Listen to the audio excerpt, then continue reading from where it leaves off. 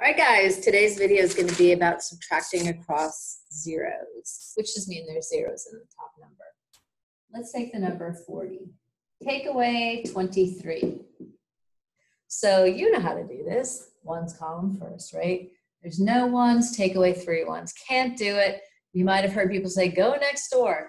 Well, yes, we're going to be going to the next place value place, and we're going to see, well, are there any 10s I can borrow from? And yes, actually there are. There's 4 10s.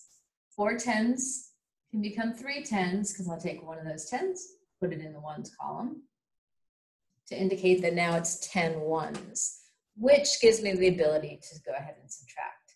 10 take away 3 is 7. 3 10s take away 2 10s is 1 10.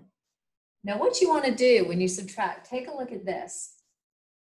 The original number was 40, right? What would this number be? 3 10s and 10 ones. It was 3 10s would be 30 and 10 ones would be 10, which is still 40. And that's important to understand. We haven't changed the value of that top number. We've just converted it into different units to make it easier for us to subtract. So keep that in mind. Sometimes kids forget about that. They don't think about what they're actually doing with those numbers. So let's try 400, take away 23. Okay, so 0 ones, take away 3 ones, can't do it. Go next door, look for some 10s, think, well, there's no 10s there. But wait a minute. This whole thing is one number. This whole number is one value. So really, there's 40 10s in this number, right?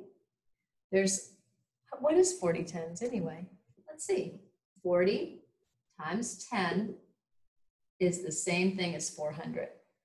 So in this part of the number, there are 40 10s. So we can take one of them, 39. 40 10s become 39 10s. Why? Because I gave one of the 10s to the ones place. Simple as that. 10 take away 3 is 7. 9 10s take away 2 10s is 7 10s. 300s take away no hundreds is 377 altogether. Now we started with 400. Let's check. We have 39 10s, that's represented here, and one more group of 10. Let's make sure that that's still 400. 39 groups of 10 equals 390. Okay, that's that. Plus that other 10. Yep, same exact amount. This whole amount didn't change on the top. We just converted the units to make our life easier, right? Okay, let's try 4,000. Take away 123. All right, same thing, start in the ones column. No ones, take away 3 ones, can't do it, have to borrow. I'm gonna go next door, but really we're trying to borrow from the rest of the number. This is all one number. No 10s there, but wait a second. I actually have 400 10s in this number. How do I know? Let's see. What does 400 groups of 10 equal out to be? 400 times 10 is 4,000. That's the amount we're working with up top. So we really have 400 10s in that number. So we can take one. 400 becomes 399. Why? Because I gave one of those 10s and put it in to the ones place. And now I can just proceed. 10 take away 3 is 7. 9 take away 2 is 7. 9 take away 1. 9 hundredths take away 100 is 800. And 3,000s taken away no thousands is still 3,000s. Check, make sure that this still, we didn't mess with the amount on top. 399 groups of 10 plus one more group of 10. 399 groups of 10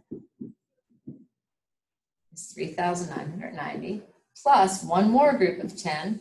That was that. Here's that. Yep, sure enough.